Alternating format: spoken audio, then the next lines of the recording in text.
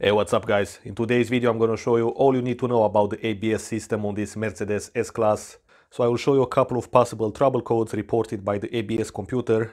We're gonna see the components of the ABS pump unit and how it works.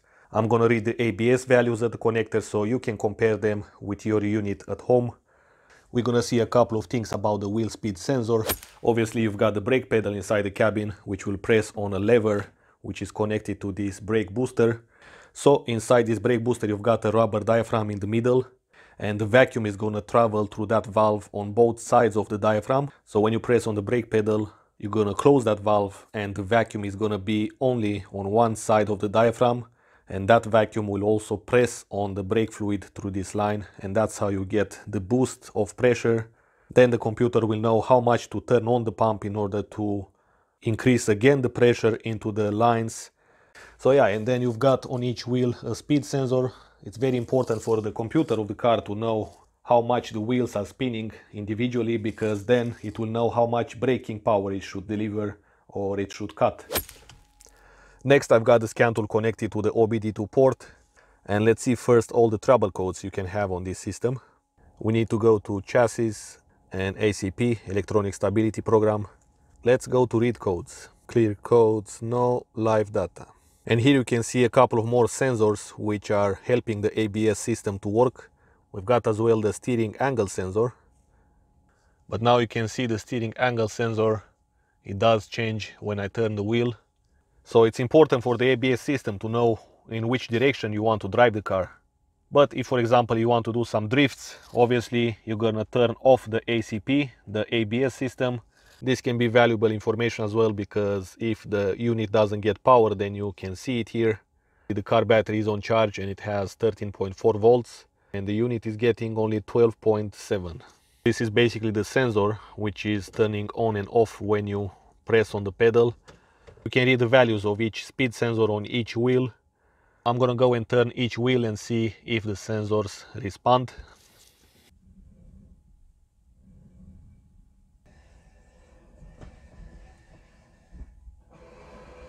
Another two sensors which help the ABS system are the yaw sensor and the lateral acceleration sensor.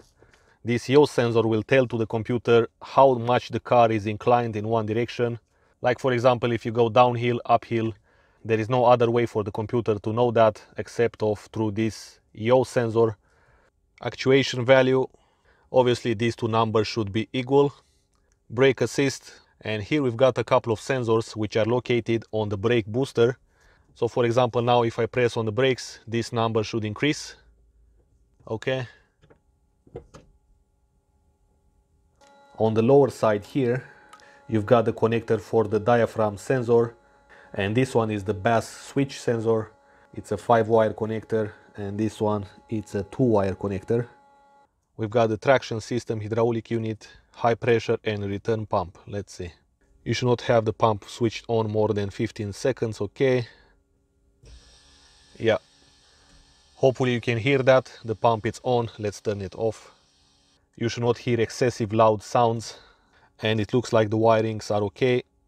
Through this option here you can do some actuation on the ABS pump, but you need to have the car running for that. And you'll notice that on the module you're gonna find two solenoids for each wheel. One is gonna hold the pressure and one is gonna reduce the pressure. We've got here the front right solenoid valve, hold pressure. Let's see the test sequence. I gotta operate the brake. Now let's operate the push button, and let's see if the wheel is braked or not. And yes, it looks like it works.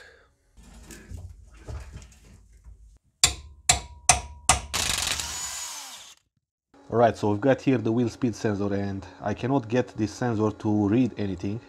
Usually if you spin a screwdriver like this, the sensor should react, but it does not. So it looks like we've got a situation here. This wheel speed sensor doesn't respond, and what I'm gonna do next, I will compare it with the right rear speed sensor, which I know it works because I saw it on live data. You're gonna see that sometimes you can get a resistance reading. Now I cannot get any resistance readings. Let's try the right wheel speed sensor, which by the way I managed to remove the connector from here. Okay, we've got some readings here, 694 ohms. Like if I put the red terminal on pin number 2, these pins are numbered here. we don't get anything. And if I reverse, let's put it on pin number 1, the red terminal. Now I've got the resistance. I've got as well out the rear wheel speed sensor, which looks a little bit different and it has a different connector. And let's see what resistance we've got here. Okay, looks like nothing. Let's try now to switch the terminals. And now we've got 680 ohms. Now if I turn the voltmeter to 20 volts and probe this connector which comes from the ABS unit. Now if I turn on the key, you are not gonna see any voltage reading. So let's take out the probes, plug in one wheel speed sensor and basically back probe this connector here. Now when I turn the keys off and on again, I can see the 12 volts signal. And for example, now if I unplug the sensor, the 12 volt signal is gone. And if I plug it back, the 12 volt signal will not come back either. So if, for example, the connection is not all the time on, the wheel speed sensor will not read any values because the computer will not send 12 volts anymore. So now I'm gonna turn off the key and on again, and you're gonna see 12 volts here.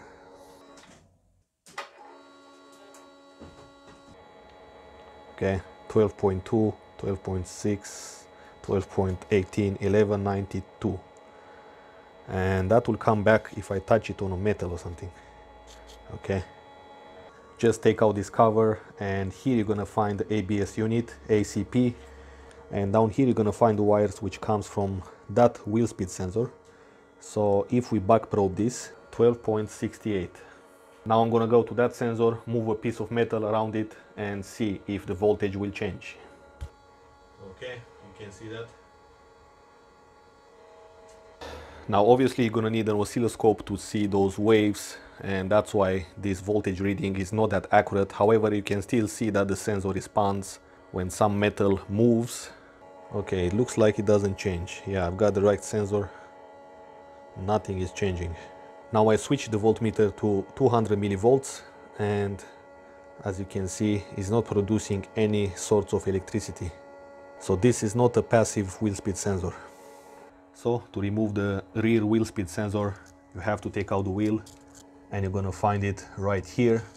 Now we should catch that speed change. Okay, you can see there. You've got a metal tab here, just press it in like this. The unit will begin to come out. Then you've got these connectors, which you have to pull this way. Okay, and you've got the connector out.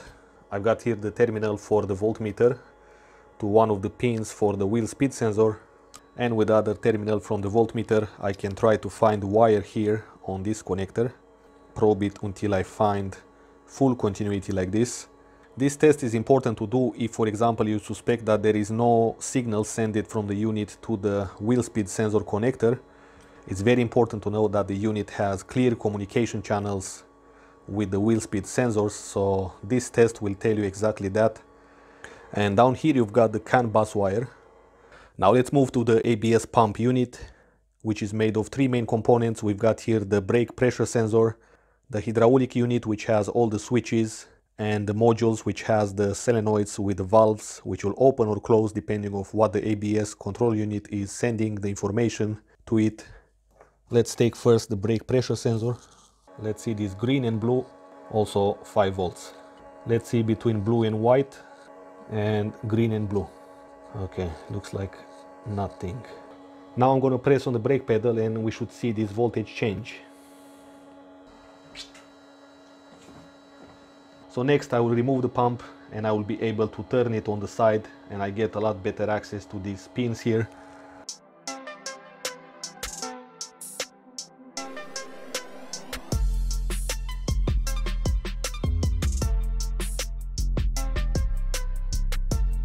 On the connector the pins are numbered from 1 to 14.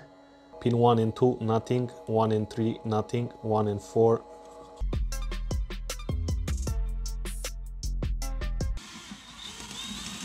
So you're gonna need the T15.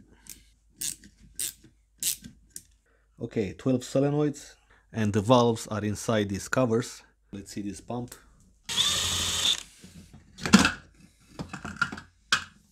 And you can see the motor will spin off center in order to push these pistons from the hydraulic unit.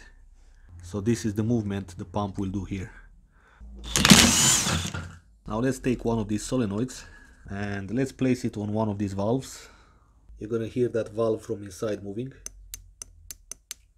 And finally, one of the reasons this pump is making loud sounds is because this point here is not lubricated. So you can easily remove only the pump, lubricate this tip here. If you detect that the sound is made by the pump when it's hitting these pistons here, and you can actually see it on the side here, there is some original lubricant. So yes guys, that was it for today. Thanks for watching. If you like this video, give it a thumbs up. And as always, don't forget to subscribe, stay tuned, and I will see you in the next video.